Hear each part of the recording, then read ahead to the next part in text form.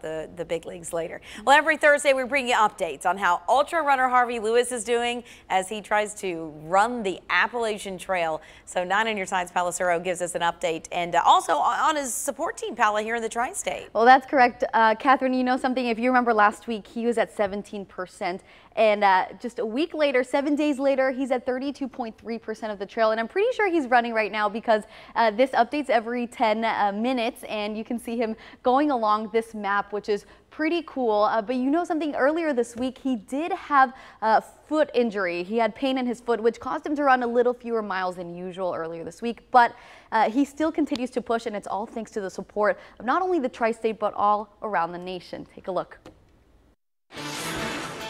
What Harvey Lewis is doing is no walk in the park. I almost stepped on the rattlesnake. Taking on the Appalachian Trail. So his most loyal followers wanted to run with him in spirit. If he can run the whole Appalachian Trail and 30,000 feet in the last few days or something, surely we can, climb 300 feet up to Mount Adams. So that's what we're going to do today. Marie O'Reilly is one of hundreds here in the Tri-State running every single day to support Harvey.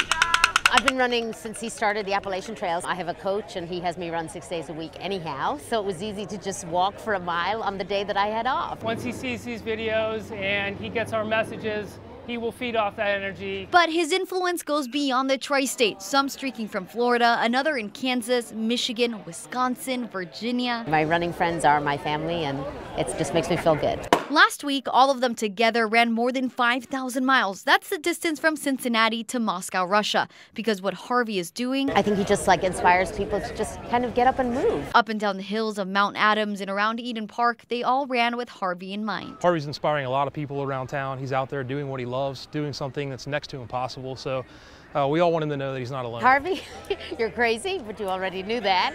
And just keep doing what you're doing, and don't let the voices in your head have you stop. Just keep going.